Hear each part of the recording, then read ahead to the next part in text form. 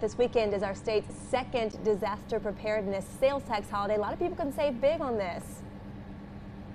Absolutely, and it's actually super important right now because we're quickly closing in on the peak of hurricane season. That means you should probably already have your flashlights and all your supplies ready to go. But if you don't, it's a great weekend to go head out to these stores and get some of the supplies that you need.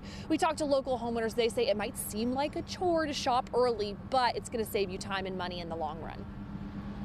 I've been one of those last-minute guys that runs around town looking for plywood and things of that sort there. I think now would be a good idea to kind of stack those things up. We know it's going to happen.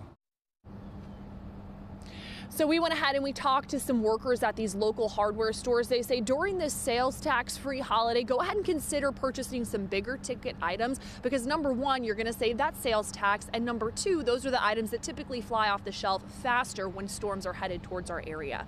Okay, let's go ahead and talk about the items you can save on this weekend. Gas cans, batteries, and portable radios under $50, fire extinguishers, carbon monoxide detectors, and smoke detectors under $70, and portable generators under $3,000. So back out here live, if you're out shopping this weekend at any of these stores, don't forget about your pets. If you have to evacuate, they're going to have to evacuate with you. Other thing about this sales tax holiday is that a lot of the supplies that you need for your pets, that's going to be sales tax free as well. Again, the sales tax holiday starts tomorrow, Saturday, and runs all the way through September 8th. We're live in Tampa this morning. Beth Russo, 8 on your side. All right.